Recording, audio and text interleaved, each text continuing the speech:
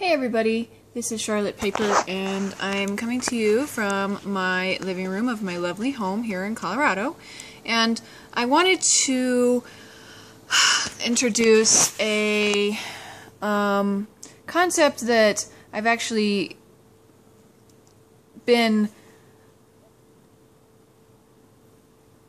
wanted to introduce a concept that I've more or less been teaching myself to members of my team throughout the years when I've actually been in management over sales teams and various things of that nature. And it's something that's called the spirit of cooperation. And my personal philosophy has always been that the spirit of cooperation will always win out over the spirit of competition. And recently there's been a Harvard Business Journal article published to confirm what I've always been practicing personally and teaching in my management strategies. Now, for years, this has been my personal philosophy, and basically what it boils down to is in order to prosper, you must help other people prosper first. And for everyone pretty much has a different definition of prosperity. And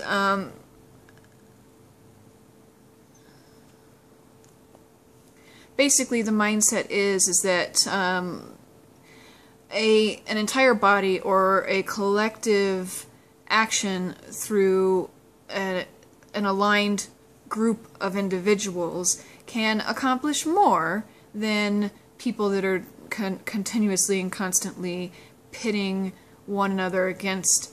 And I mean, this is not to say that a little bit of friendly competition once in a while isn't healthy, but we do live in a society where it is indicated that the only way for you to really get ahead is to basically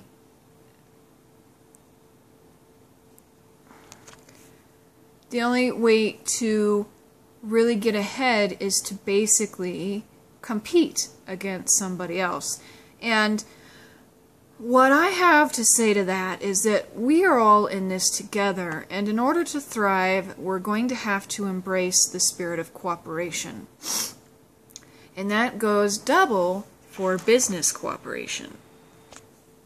Now, this is a time-tested concept, as a matter of fact.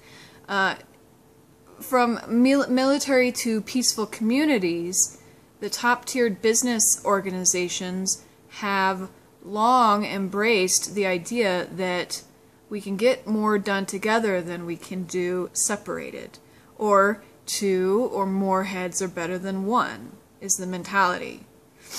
Even highly influential business leaders, motivational speakers, and philosophical seers communicate the same message. In order to thrive, we must work together lest we be pulled apart.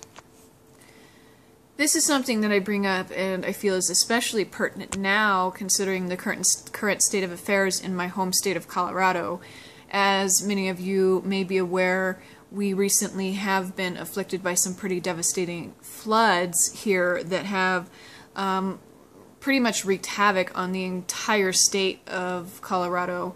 And I actually talked about that more in my video that I posted yesterday, so if you need more details, please feel free to view that video. But basically, the reason why I bring it up is because I've actually been able to personally witness people just pretty much coming out of the woodwork to assist others, perfect strangers that they might just normally walk by, on the street without giving them a second glance.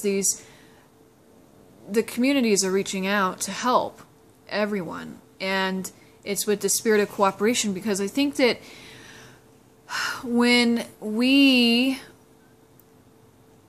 act out of a basic sense of humanity, we understand that we are more prosperous when we cooperate with one another as opposed to competing with each other. I personally feel like maybe it's, you know, it's kind of an unfortunate circumstance that we have to have something devastating as what has happened in the last week, bring that out in us. But I also see a glimmer of hope in the fact that there's several people that are becoming more aware of how well they can benefit them, not just themselves but each other, by embracing this spirit of cooperation. And that's always been my personal business philosophy.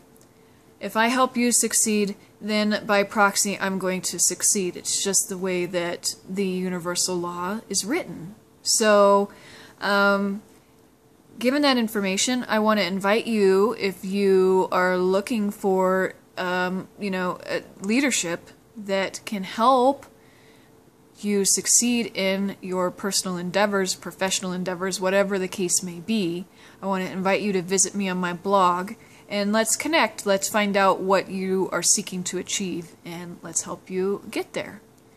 I want to thank you for taking the time to watch this video today, and I will see you again on Friday when we talk about the importance of being you. Thanks a lot. Visit the blog, and see you soon.